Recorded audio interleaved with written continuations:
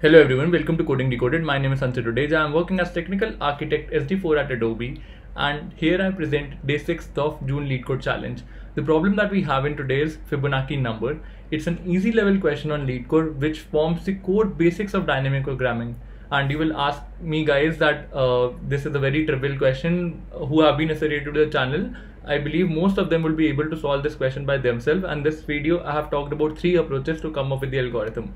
And typically, in all dynamic programming questions, we tend to focus on the time complexity because dynamic programming is nothing but memoization plus recursion. It's a combination of these two aspects.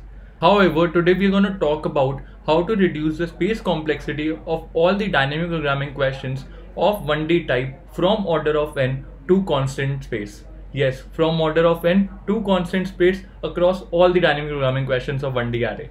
Yes, that's true. Without further ado, let me just break the suspense and let's walk through a very typical example of Fibonacci number Lead Code 509. And this is a typical way of writing the Fibonacci result, wherein we have created a DP array of size order of n. We have initialized DP of 0 to 0, DP of 1 to 1, and we have started a for loop starting from I equals to 2 going up till I equal to n. And with each iteration, we increment the value of I. We calculate dp of I as dp of I minus 1 plus dp of I minus 2. And once we are done with this for loop, we simply return dp of n. What is the time complexity of this approach? The time complexity of this approach is order of n. What is the space complexity of this approach? It's again order of n. The time complexity can't be reduced further. However, the interviewer might ask you to optimize on the space complexity. One typical way that all of us are aware of is to use two variables a and b, and the purpose is served. However, how can we optimize it over here itself? So what do you guys need to do? You need to count the number of variables that are getting used over here. So the count would be 0, 1, and here as well you will see 1 variable and 2 variable. So in total we have used 2 variables. So what I'm gonna do, I'll initialize this DP array to be of size 2.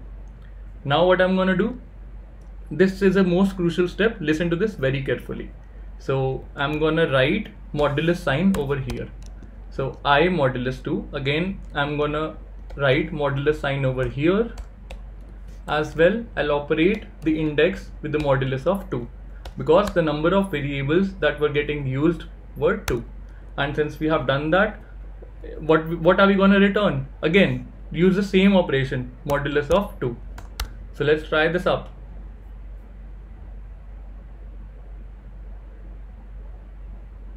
Oh, typo. Let's try this up again. Accepted. And let's shoot for submitting this. And this says 100 times faster and memory usage is 87% less. This is quite close to constant time.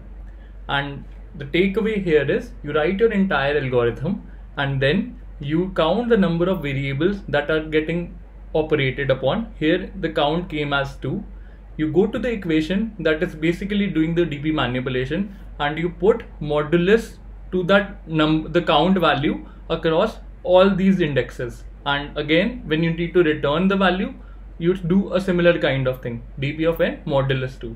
So internally, you don't need to take care how the manipulations are happening. You just need to write this modulus sign over the index and your work is done. Now you will ask me guys that how is this algorithm internally behaving? How is it giving us the correct result? We'll get to that point, but right now let's try and apply this technique onto a different example. And the problem that I have chosen is another typical case of 1D DP, which is house robber. So here we have given a nums array, and in case you're not aware of house robber, I'm attaching its link in the description below. So do check that video first and then come back to this point. Here in this solution, we have written few corner cases. If length is 0, we return 0, length is 1, we return nums of 0, length is 2, we return maximum of nums of 0 or nums of 1. And in case length is greater than 3, we create a DP array and we do the processing while iterating over the DP array, and we identify the maximum value that exists across our DP array and return the result. So the first and the foremost thing that we need to do is to count the number of variables involved. So the number of variables involved in the initialization step is 0, 1 and 2. So what do you need to do? You need to replace nums.length by 2, 3 because 3 variables are involved over here. And let's shoot for updating the core step, which is line number 22. Since 3 variables are involved, we simply replace this index by I modulus 3, and let's do it for the next index as well. Let's do it for the next index as well. And remember, you only need to update the DP indexes, not the regular ones. So this stays as it is. Next we have the variable over here, and we are done. So let's shoot for submitting this up.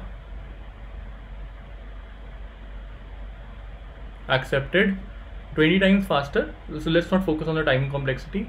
However, the space complexity is pretty good. It's less than 54%, and the space complexity has been reduced from order of n to constant time. And this is the power of this technique, guys. Now let's get back to the point. How is it actually behaving internally? So let's shoot for it, and let's use the trivial case, which is Fibonacci. And let's assume the value of n that has been passed in the system is 5. So what do we will see that dp of 0 is initialized to 0, dp of 1 is initialized to 1. So we have both of these values set as 0 and 1 set as 0 and 1 right now. And let's start the for loop. We are at line 16. I happens to be 2, and this will give us dp of 2 modulus 2 is 0. So we'll be updating dp of 0 over here, and it would lead to it would be equal to dp of 2 minus 1 is 1, 1 modulus 2 is 1, so this gives us 1, plus dp of 2 minus 2 is 0, so dp of 0 right now is 0, so this gets updated to 1. That means dp of 0 is getting updated to 0, is getting updated to 1. So this gets updated to 0, and in case my value of n that was passed was 2, then in the end we would have exited this loop, and what would have been the result? The result would have been 2 modulus 2, which is 0. So the correct result would have been returned, which is stored at the 0th index, which is 1. So this would have led to the result, which is 1. Now let's shoot for moving on further, wherein we are taking I value to be equal to 3. So let me just delete this up, and this time I happens to be 3, and what would be this index is equal to 3 modulus 2 happens to be 1. So this time we'll be updating dp of 1, and it would be updated to, let's shoot for the RHS side, dp of 2 minus 1 modulus 2, that will give us 3 minus 1 modulus 2 will give us 2 modulus 2, which is 0. So dp of 0 is 1, so this gives us 1, and this gives us 3 minus 2, which is 1, 1 modulus 2 is 1, so 1. So the value gets updated at dp of 1 index to 2, and in case we had n value passed as 3, what value would have returned from line number 23? It would have been 3 modulus 2, which is 1, so 2 would have been returned, which is in sync with our expectation. Let's proceed ahead. Next, let's take the case where I happens to be 4, and let's calculate the right hand side first. So this is 3 modulus 2 plus dp of 2 modulus 2. So 2 modulus 2 is 0, and 3 modulus 2 is 1. So what is 0 and dp of 0 is 1.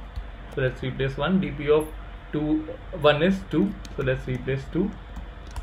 And this gets equal to 3.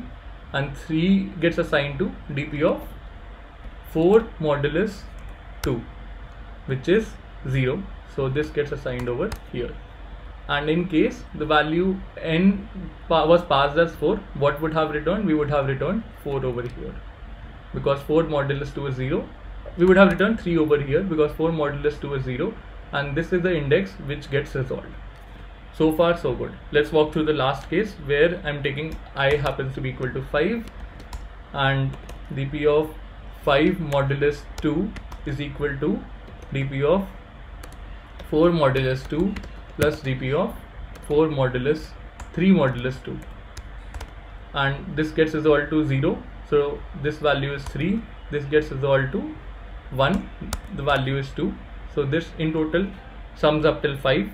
5 modulus 2 is 1, and that means we will be updating it over here. and what value would be returned? The value that would be returned would be 5 modulus 2, which is 1. So the answer that would be returned would be 5 again. And if you carefully analyze this up, then these modulus operations are alternatively updating the values at 0 and 1, and this was the core intention. That simply means that algorithm is working, and this is what we do when we take a and b variables. We explicitly swap those up with each iteration, and using this modulus technique, it has been taken care of internally. So this is how it works, and let me just comment this up, and let's remove this too. So let's try and resubmit it up. Accepted. Again 80 times for 7% faster, constant space time. With this, let's wrap up today's session. I hope you enjoyed it and learned something new, and I also have a good news to share with all of you, which is about Himanshu Yadav. He was one of the early subscribers of Coding Decoded. He got through Cadence System, Expedia, Goldman Sachs, and he has finally joined Microsoft, and I'm super elated to break this news to all of you guys. I missed his message on LinkedIn, and apologies for it, and he just messaged me on Telegram group that he has got through these 4 companies. Super proud of you, Himanshu. Keep up the good work and keep shining. Guys, over to you. I hope you enjoyed this session. If you did, then please don't forget to like, share and subscribe to the channel. Thanks for viewing it. Have a great day ahead, and stay tuned for more updates from Coding Decoded. I'll see you tomorrow with another fresh question, and probably we'll be applying the same technique onto 2D DP and 3D DP very soon. So stay tuned. Sayonara.